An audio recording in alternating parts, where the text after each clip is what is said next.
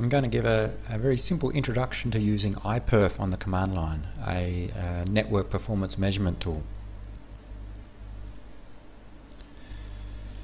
iperf can be used to generate packets to be sent using either TCP or UDP from one computer to another, and from that it measures the throughput and other performance metrics.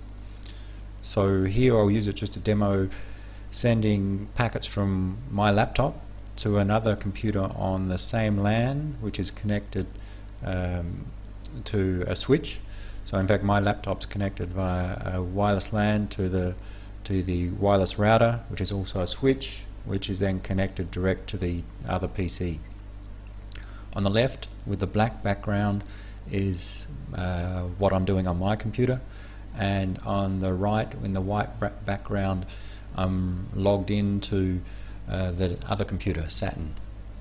So I'll run commands on both. So iperf can act as either a client or a server, so we need both for the test to work. So on Saturn, on the other computer, I'll start iperf. There are several different options available. You can read the man page to see them all and their descriptions. Here we'll start iperf as a server. The -S option to start as a server, and start that. And we see that the server says it's listening on a TCP port by default 5001. So unless you specify, iperf will use TCP as the transport protocol. And the window size used by the server is the default by the operating system there, 85 kilobytes. And now if we go to my laptop, which is going to be the client, we'll start the iperf test by running in the client mode, where we need to specify the IP address of the server. So you need to know the IP address. I know that the IP address of the server in this case 192.168.1.14. And there are other options, but let's just see with the basic test. We start the test and it connects from the client to the server, and it's now running the test by sending packets as fast as possible from the client to the server. And by default it runs for 10 seconds. So at the end of that 10 seconds, both the client and server reported the results of the test. So we saw that on my computer, on the left hand side, that I connected to the server. I used on my client the port 53828. It transferred over 10 seconds 17 megabytes of data, which averages to 14.2 megabits per second.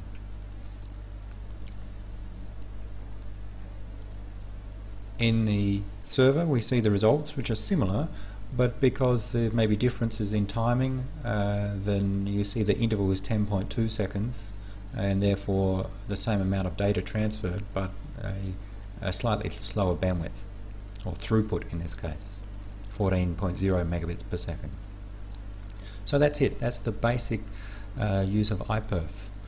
Note on the Saturn, on the server on the right hand side, that iperf is still running.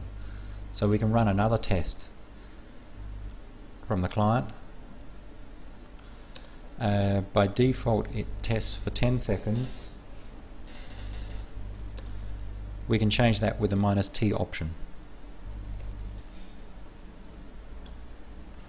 And it starts another test, connects to the server, and for 20 seconds sends as much data as possible. TCP, the transport protocol, limits the throughput using its flow control, congestion control and error control mechanisms, and at the end we see a throughput or a bandwidth of 18 megabits per second. So that's an example of using TCP. So essentially iperf is an application that generates the data and sends it to the transport protocol as fast as possible, and it's up to the transport protocol to deliver it to the destination. We can also run tests using UDP instead of TCP, where we're not limited by the transport protocol mechanisms. That is, UDP just sends as fast as possible without any error control, congestion control, or flow control. So let's, on the server, on Saturn, on the right hand side, cancel the server, and we'll start the server again, but in UDP mode with the -U option.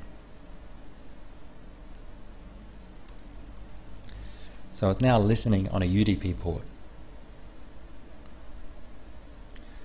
And on our client, on my laptop, on the left hand side, we will run a test to the same destination using, it's a client, the -C option, and the -U to tell it to use UDP. And with UDP, we need to specify the speed at which the application will send. With TCP, we do not do that. The application simply delivers data to the transport protocol, and TCP, the transport protocol, controls the speed. Here, UDP does not control the speed. It delivers as much as it possibly can across the link or across the network. So we need to specify some sending rate of the UDP client using the -B option for bandwidth, and I'll set it at 2 megabytes per second, 2 megabits per second, sorry, 2M, and start the test.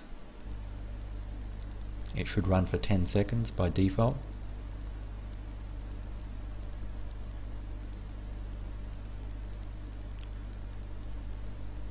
And we see the results at both the client and the server. So focusing on the server on the right hand side, over that 10-second period there were 2.39 megabytes of data transferred, which averages at a bandwidth or a throughput of 2 megabits per second, which is what we'd expect. Our UDP client sends at 2 megabits per second.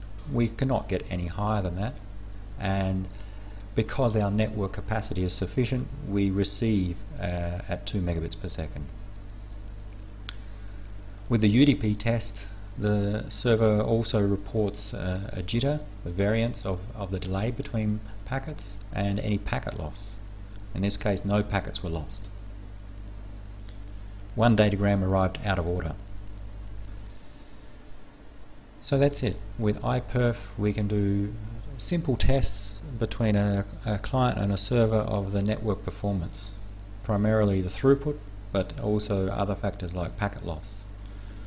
With TCP, you simply specify the server that you want to connect to, and you can specify the time as an option, and it will send as much data as possible and report the throughput. With UDP, you need to also specify the sending rate at the client. By default, it would be 1 megabit per second. And we can stop the server.